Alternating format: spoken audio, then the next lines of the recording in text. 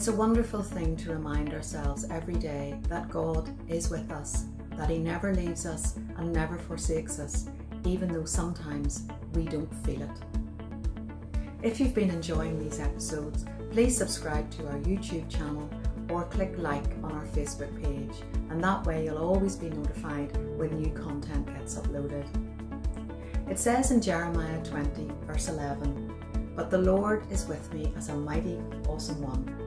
Therefore my persecutors will stumble, they will not prevail." I wonder if some of you this morning are feeling a bit overwhelmed by life. You're feeling that God isn't really there, that He isn't really hearing you, and that He seems so far away. That is the very moment to remind yourself that God will never leave you nor forsake you, that God is always with you.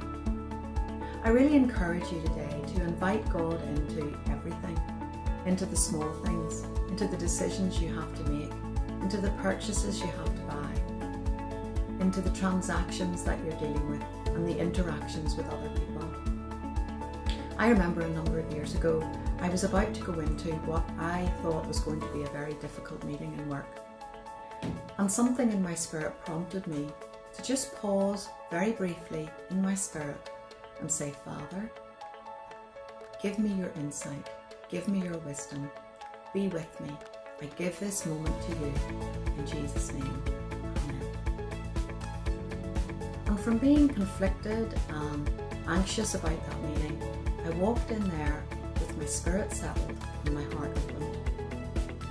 And it wasn't an easy meeting, but what was wonderful was at the end of that meeting, we reached the conclusion that we wanted to have. Relationships were built, decisions were made, and the atmosphere had changed.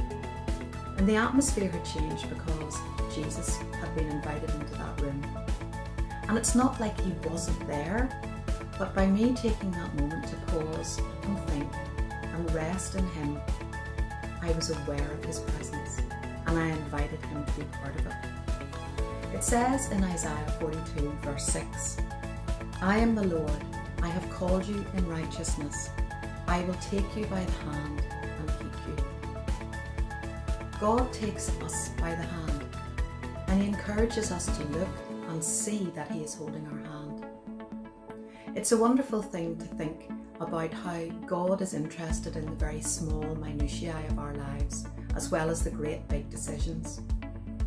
And sometimes we feel that we have to make those decisions on our own, that somehow God isn't interested in our next pay packet, that God isn't interested in whether we get on with our neighbour, that God isn't interested about that difficult relationship you have with a sibling or a former friend. But God's interested in everything, and God is involved in everything, and His truth is that He will never leave us, that He has taken you by the hand, and that He is bringing you into His kingdom and growing you as a child of God every single day. So if you're feeling today that God is very far away, I just really encourage and urge you to speak out truth. Speak out the truth that God has taken you by the hand, that He is with you, that He is going to lead and guide you, that your enemies will not prevail because Jesus has conquered sin and death, and He loves you with an everlasting love, and He's interested in you and every aspect of you. As we finish our time today, we're just going to take communion. And by taking the communion, we remind ourselves every day of how Jesus loves us and the sacrifice that He made for us. And the bread reminds us of His body broken for us, His body that sets us free to live a new life, transformed more and more into His likeness.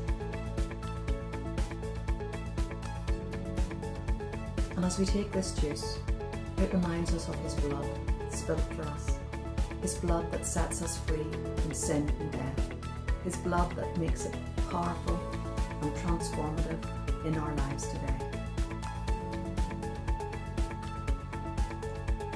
So Father, this morning, I pray that You would bless each one of us, that You would take us into a new relationship with You. Father, thank You that You have taken us by the hand, that You have brought us into Your kingdom, and you lead and guide us every single day of our lives, even at those times when we don't feel it. Thank you, Father. Amen. Be blessed today and know the sense of God with you every single step.